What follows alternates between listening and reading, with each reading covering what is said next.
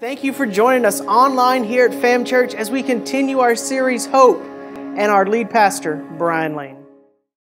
This morning, we're continuing our series called Hope. And to this morning's thing, I'm not going to say it's a little controversial. It might and it might not be, because a couple of the things that I say in here might shake a little bit of people. It might shake a couple of people up. And so I just want you to be prepared for that, okay? But we started on this series called Hope, and the first week we looked at the life of Lazarus, and we looked at that whole story of Jesus coming to Lazarus and his family when Lazarus was in the grave, and how when Jesus got there to visit his friends, Martha and Mary, how he got to the town and Lazarus had been sick and now Lazarus was dead and people were frustrated. People were angry with Jesus because he showed up so late. He got there too late, and by this time Lazarus had already been dead 4 days, and so they were kind of aggravated. They were kind of upset with Jesus because he didn't make it there on time. And they felt like, well, Jesus really didn't care about them. However, what we saw in that story was Jesus had something greater in store for the people there. Jesus had something greater in store for Martha and Mary and Lazarus by showing up late. And he showed us a couple of things that give us hope. And the first thing that we saw in there that gives us hope is that God always has a plan. Regardless of what the situation is, regardless of what the circumstance is, God has a plan and he is going to do something. Okay? And then the second thing that we saw is that God still heals today. There's nothing beyond it. No matter what the doctors say, no matter what anybody else says, God still heals today. And in that there is hope. There is hope for our own healing. There is hope for our own issues, our own things that we're going through. And Jesus can and will heal. And so this morning we are continuing on our journey to Jerusalem with Jesus. His first stop was here at the home of Martha and Mary. And now we are going to look at this morning's events that have come to be known as Palm Sunday. Okay, and to set up what we are going to talk about today, I want you to think about rescuing people. Okay? I don't know if you guys remember this. There's been some events that have happened in the recent history where people have been trapped, people have been caught, where the news has been there, and people had to have been rescued from something.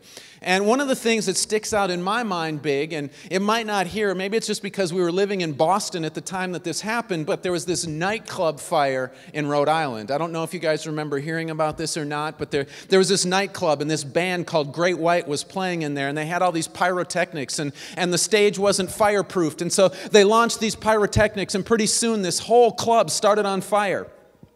And people were rushing for the exits to get out. And what happened was there was a bottleneck at the doors. And so they literally had video of people standing at the doors trying to exit the building. There had been so many people trying to get out that door that they literally got wedged and stuck in the door. Nobody could move. And they were showing videos of people with their hands reached out, calling for people to come and rescue them from the fire that was burning the building down behind them.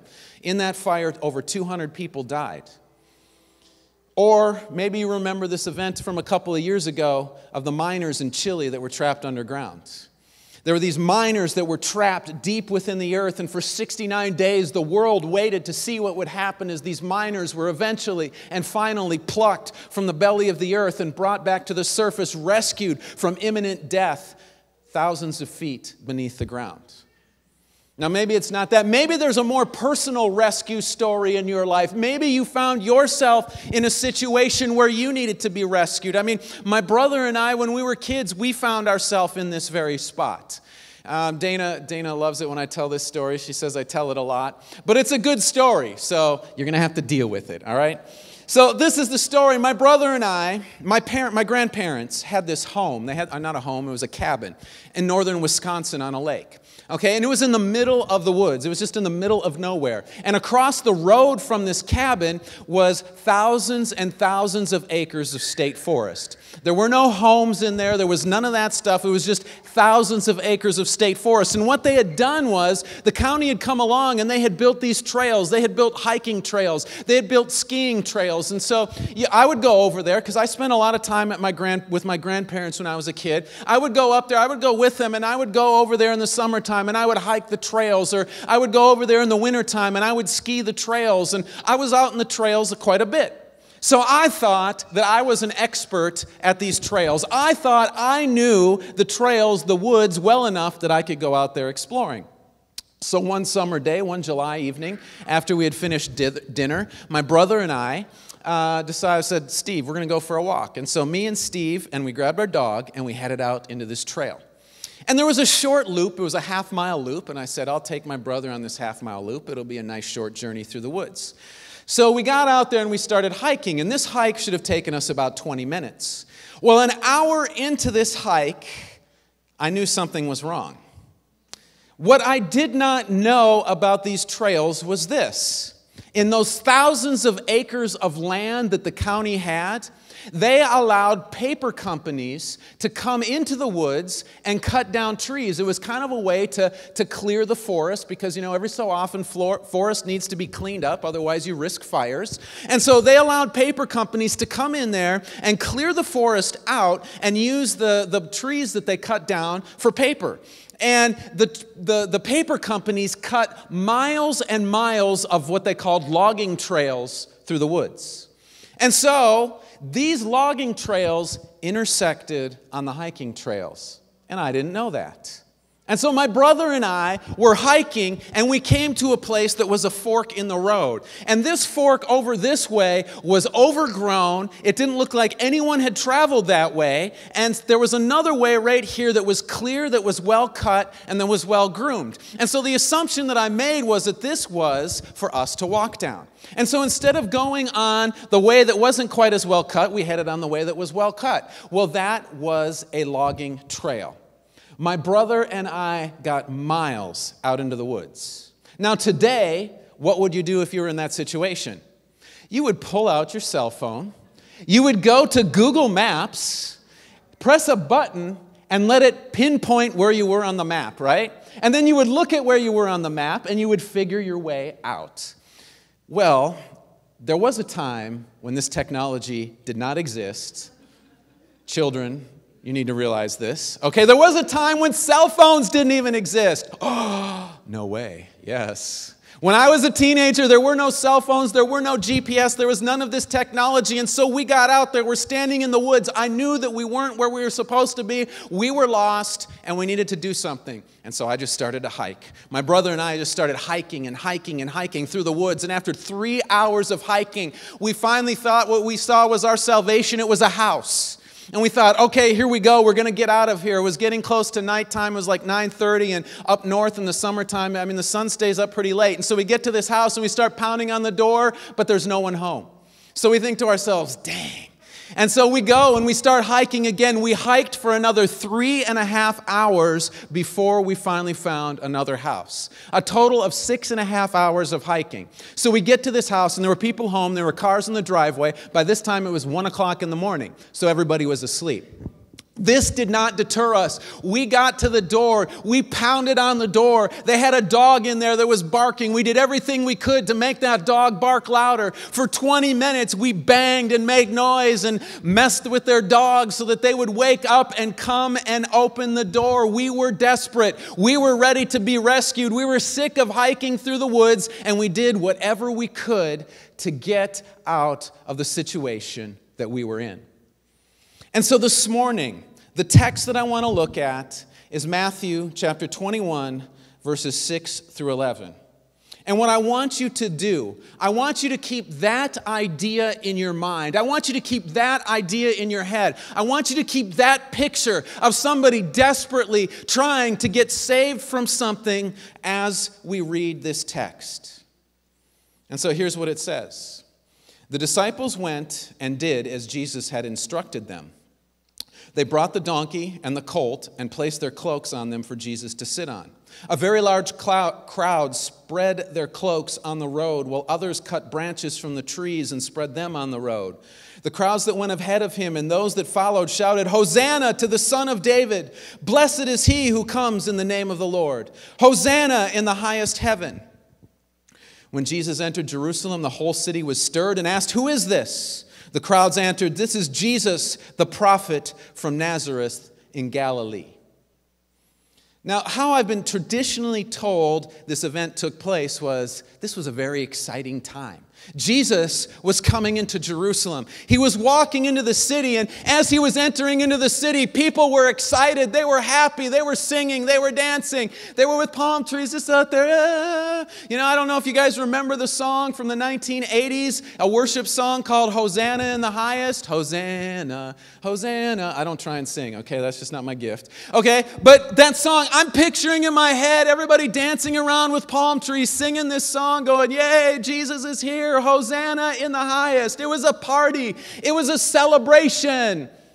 That brings back another 80s song right there. Celebration. You guys, sorry. The 80s were the greatest musical decade ever. If you did not live in the 80s, I'm sorry for you. But anyways, this is the picture.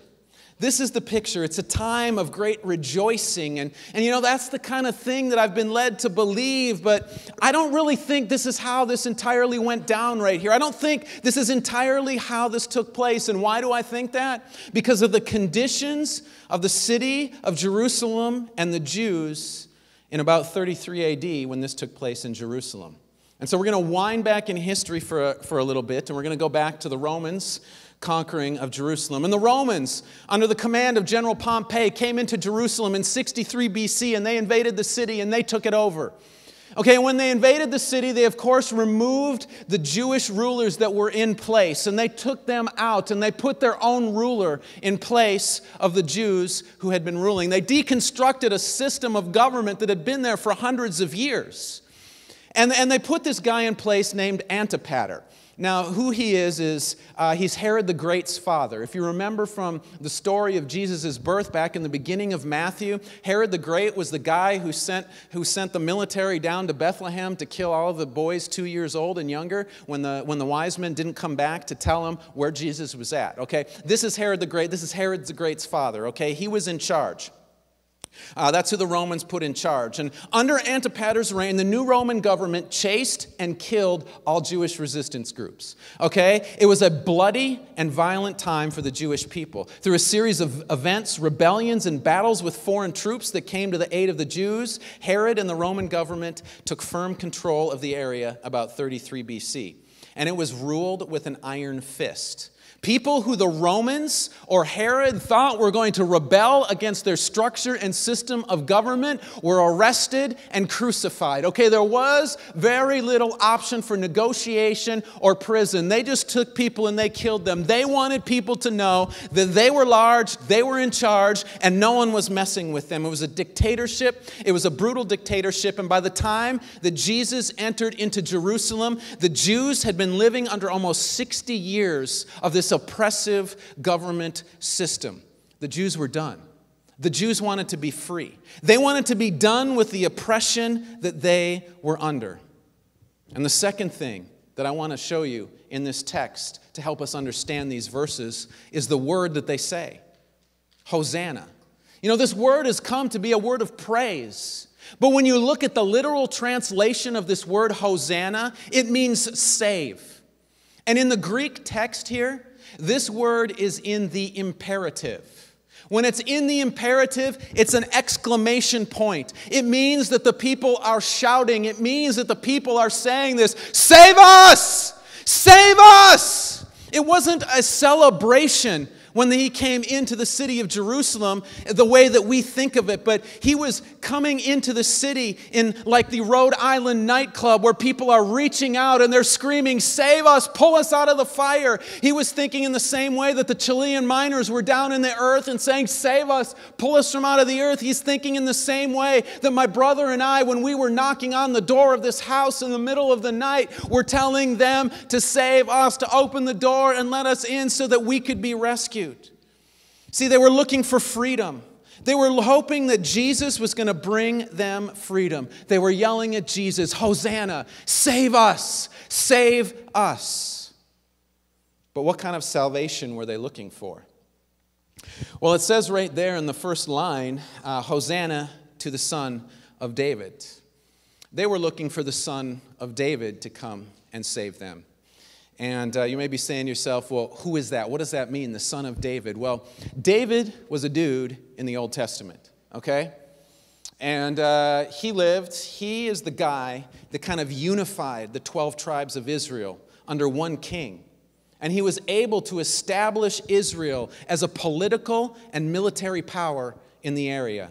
He built an army. He was able to defeat Israel's enemies that had been oppressing them and attacking them for decades. And not only did he bring political unity, but he also brought unity to the nation's worship of God. See, for a long time, as Israel had operated as 12 separate tribes, they had issues and problems with people worshiping other gods, with other gods coming in there, and the Israelites worshiping them, and they suffered as a result of these worship, of getting off track in their worship. And David, when he came in and became the leader of the nation, he brought all of that together. David fixed the worship and got them all worshiping Yahweh under the temple, the tabernacle in Jerusalem. And how he accomplished this, though, was through his ability to lead, but more importantly, through his political and military strength. Yes, God was with him. Yes, God led him as he did this, but the government structure was what supported and sustained the system. And so back to our events, this is what the people thought Jesus was going to do. He was going to come in. He was going to be like David. The people were looking at Jesus thinking that he's going to be the one to come in as their political and as their religious hero and save the day. He's going to be the one that saves them from Rome and the oppression that they are under. The Jews, they thought that Jesus was going to be their political savior. They thought that Jesus was going to rise to power as their king, rally an army around him, and through the supernatural power of God, restore the nation of Israel and return it to its political power by defeating and throwing out the Romans. That was the way the Jews thought they were going to be free, was through political change. And here's the thing. Many people in the church today believe the exact same thing. Not just inside the church, though, outside the church, too. We look to our elected officials to get freedom from them. We feel that if the right party is in power in the White House or in the Senate or in the House, then suddenly we're going to be able to find freedom that way. That if the right person is elected, everything's going to be great. And this plays out in election after election that we have here. I remember when George W. Bush was elected president. I remember people screaming, "Hallelujah! The darkness has been lifted of the Clinton years, and now we have the glorious light of George W. Bush in the White House." And then what happened 8 years later? The exact same thing was said. Hallelujah, George Bush is gone, the darkness has been lifted, and Barack Obama is here, and we have a new light in the White House, and everything is going to be wonderful. But how much has changed? Nothing. Nothing really has changed at all. Our country is no closer to its salvation than it was 8 years ago, 16 years ago, or 24 years ago. See, the reason that we are never going to find an answer to the things we are looking for is because we are looking through politics. See, it doesn't matter if we're a Democrat. It doesn't matter if we're a Republican, a Libertarian, an Independent, a Socialist, whatever political party we ally ourselves with, that political party and politics is never going to save anyone from the deepest cry in their heart to be free. Because politics can never give us the ultimate freedom that we are looking for or that we need. People think that they can be free to be, if they are free to be who they want to be, if they are free to be themselves, then everything will be different. That if the government helps them to live how it is that they want to live, then suddenly freedom is going to come to their life. But what some forget and what some don't know is the only thing that will bring us true freedom is when we are free from our sin. And nobody can do that for us in any government anywhere in the world. This was missed by the Jews back then, and many times in the church today, we miss this exact same thing as well. And something else the Jews missed back then is that they were looking for a person to be their Savior, when all along it was God who wanted to be their Savior. See, we have a God who sits up there who has all the power and resources available to him, and yet we continually look to a person to bring us that salvation and that hope. Think about it. I mean, somebody with such finite limitations like a person like me or like you, and we have God at our disposal, and yet we don't look at it. I mean, think about this. Isaiah 40:12, it says this, "Who else has held the oceans in his hand? Who has measured off the heavens with his fingers? Who else knows the weight of the earth, or has weighed the mountains and hills on a scale?" God holds the oceans in his hand. Think how much water you can get in your hand. Okay? That's the oceans for God. He could stretch out his fingers like this, and he has stretched his hand across the universe. That's pretty powerful. That's pretty amazing. That's pretty incredible. And God is saying that's who we should turn to when it comes to getting salvation in this world. Turn to God. Don't turn to people. And really, God has given us the solution to the political problems that we face in the first place. This is what it says in 2 Chronicles 7:14. "If my people, who are called by my name, will humble themselves and pray and seek my face and turn from their wicked ways, then I will hear from heaven, I will forgive their sins, and I will heal their lands." If my people. If you're a follower of Jesus, this verse is for you. If you follow Jesus, Jesus is saying, right, or God is saying right here in this verse, my people, listen to this.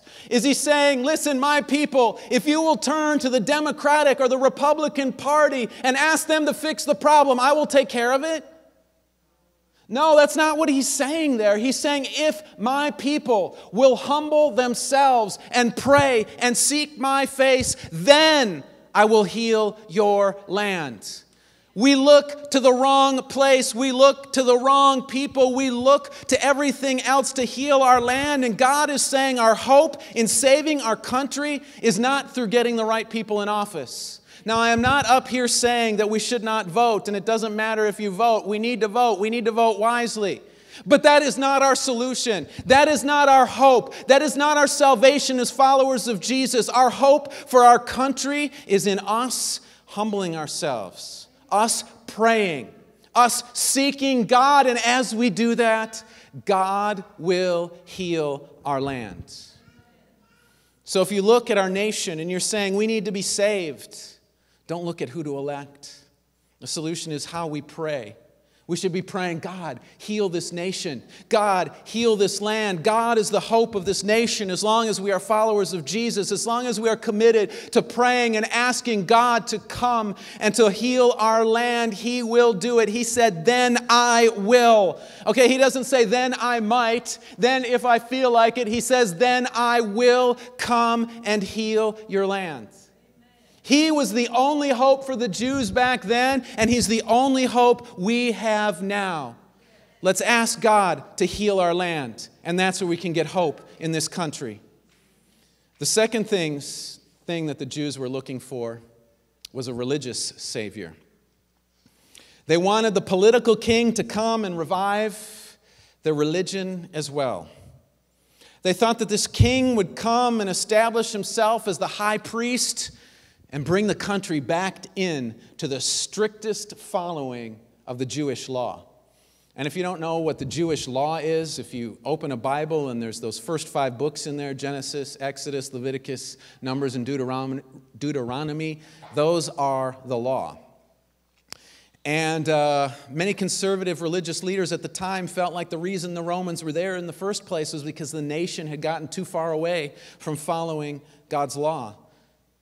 So God was mad at them because of how lax they had become, and so He allowed the Romans in the land to show them what the story was. And they felt like God was telling them to get it together religiously, and until they got it together religiously, this was going to be their fate. He was going to let them suffer. So they were counting on a religious Savior who would make the people follow the law. See, the nation was also hoping to get more religious. And the thing is, let's talk about this whole idea of religion for a minute. What is religion?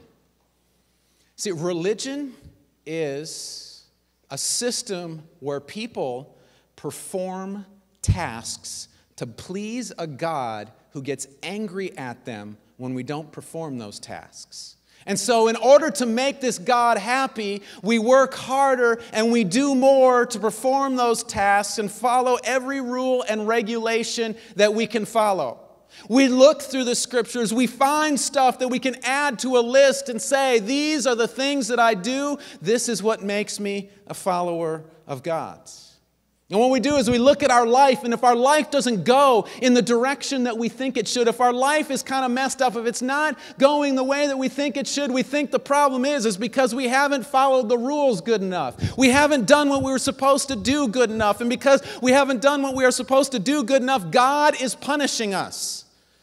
And so we just got to get deeper. We got to dig deeper. We got to dig our heels in more and work harder and be better and do the godly thing more and more and more.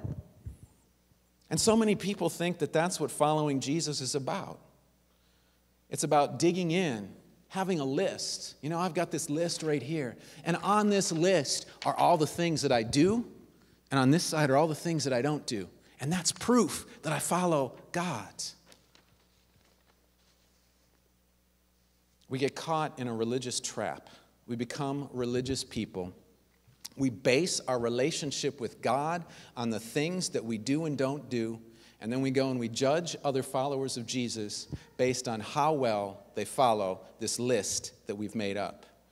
Our life becomes a ritual of things that we do because if we don't do them, God's going to get mad at us. And if God gets mad at us, then we've got to do extra work and put in extra time to make God happy again. And when He's mad, that's when we get zapped. That's when somebody gets sick. That's when we get into hard times. That's when we have all kinds of suffering in our lives. He's a cruel, harsh taskmaster. But I want you to think about this. If you had somebody living next door, whatever, who was a parent, and you knew that this is how they were treating their kids, what would you think of them as a parent? You would think they were a horrible parent. Somebody would probably even call DCF saying, man, this person, as long as their kid is good, treats them good. But when their kid starts to mess up, treats them like junk, man. It locks them in bathrooms, whatever, you know. And we would do something about it. But yet we paint this very picture of who God is in our own lives and in our own minds. And then we say to ourselves, why doesn't anyone want to have anything to do with Jesus? Well, the reason is because we paint this picture of Jesus as this dude standing up in the sky waiting for us to mess up and break some sort of rule that He's got so that He can hit us hard, so that He can zap us, and so that He can take us down. But that's not what it means to follow Jesus. Do you know that Jesus disliked the religious leaders when He was alive? He called them all kinds of names. He called them a brood of vipers. He called them whitewashed tombs. He called them people who put burdens on people's lives that are so heavy they are unable to carry them. He called them sons of their father, Satan. Jesus was against religion and blasted at every chance he got because religion looks at me and says, what can I do to get right with God? But you know what God says? There's nothing you can do to get right with me. Nothing can make you worthy of my presence. Nothing you do can make you worthy of standing before my throne. What makes you worthy is Jesus and nothing else. Now, this doesn't mean we do not have to do stuff within our ability to live the life that God has called us to live. But what it does mean is that when we do miss the mark, when we do mess up, God doesn't come and say, okay, sorry, one shot, you're out, next. You know, He doesn't throw us out of the family. He doesn't just get rid of us. Instead, we have a God of love. We have a God of mercy. We have a God of grace, a God of forgiveness that we can go to when we do miss the mark. And He gives us that love and that mercy and that grace and that forgiveness. He forgives us and He continues to walk with us. He doesn't strike us with blindness because we missed church. He doesn't cause us to lose our jobs because we messed up earlier in the week. See, the Jews were looking for a Savior that would make them conform to a list of do's and don'ts so they could be more religious, thinking that would save them, that would get them out of the place that they were at as a nation. But Jesus was given the opposite message. He was saying, there is no hope in religion. being more religious isn't going to save you. Being more religious only leads to more chains. Being religious only leads to more fear. Being religious only leads to more hopelessness in our lives. Being religious does not bring hope, life, peace, joy, or anything. And Jesus is the opposite of religion. Jesus leads to hope. Jesus frees us from the chains of religion. Jesus sets us free from all of those things. With Jesus, we no longer have to try harder to get in a better place with God. It's not about us taking a list and conforming to it anymore. It's about us entering into a relationship with Him. And through that, we are worthy to stand in God's presence. And there's no other way. There's nothing else that we can do. And so don't sit there and try and get a hold of a list and say, God, I'm doing this list to the best of my ability. He doesn't want to see your list. He wants to see you before Him saying, God, I am not worthy. God, come in and set me free from this chains of religion that have a hold of my life. Because only I can give hope. You can't get hope in following a list.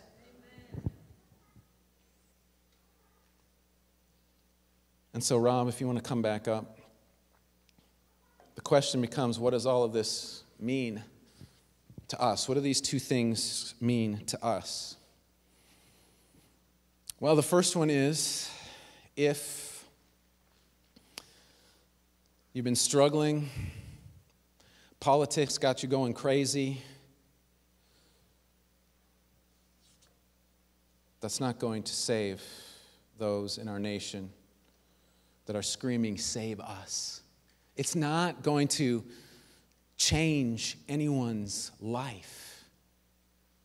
See, we live in a nation where the majority of the people in this country are reaching their hands out and are screaming, save us.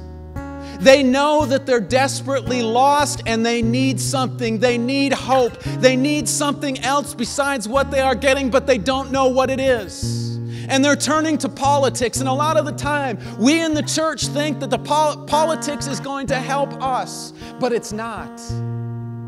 Politics is good. Having good people in power is good. But we need to turn to the living God and we need to say, God, you know what? It doesn't matter who sits in the White House. It doesn't matter who is leading this country. I need to get on my knees and I need to pray and I need to say, God, heal this land. God, do something in this land to bring healing and hope to this place.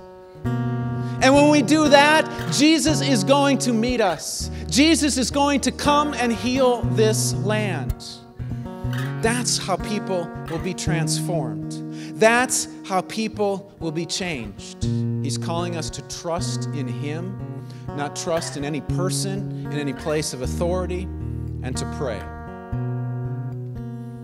For others this morning, maybe you've been caught up in this religious trap. You beat yourself up every single day because you can't measure up to the standards that you see in the Bible, and you're saying to yourself, God, I can't do this. God, if you're real, why don't you help me? God, help me to follow this list. God is saying to you this morning to take that list, set it on fire, get it out of your hands, and to come into His presence and to say, God, I'm not worthy. There's nothing I can do to be worthy. God, make me worthy. And when we do that, Jesus will come and He will set you free from the chains and the hold that religion has on you, and He will allow you to walk in the freedom of His Spirit, of His power, and His life. He'll take that burden that you're trying to carry. He'll take those chains that you're trying to carry in your life. He'll pull them off of you and He'll set you free. And nothing can give hope more than Jesus coming and lifting the burden of religion off of our lives.